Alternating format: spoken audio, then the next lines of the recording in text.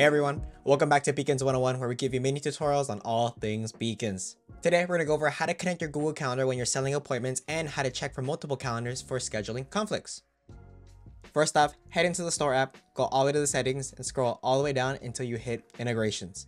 You'll see the Google Calendar Connect option. Go ahead and hit connect, sign into your Google account, and then follow the setup prompts. You'll get the confirmation that you're connected, and that's it. But what if you have multiple Google Calendars under different emails like a work or a personal email that you want to add for scheduling conflicts? I want to add my personal calendar, which is under my personal email. So what you're going to do is you want to log into the Google Calendar of the account you want to add. So in this case, your personal email. On the left side, you'll see My Calendars. Click on the three dots, then head to Settings and Sharing. Scroll down until you see Share with specific people or groups. Then hit Add.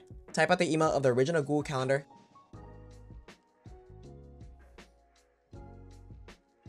Then click Send. You should get an email from the personal email account that says blank has shared a calendar with you. Press Add this calendar, then click Add, and there you go. If you're successful, you just see it on the left side. Now when you create an appointment, you can use the option to select multiple Google Calendars to check for conflicts.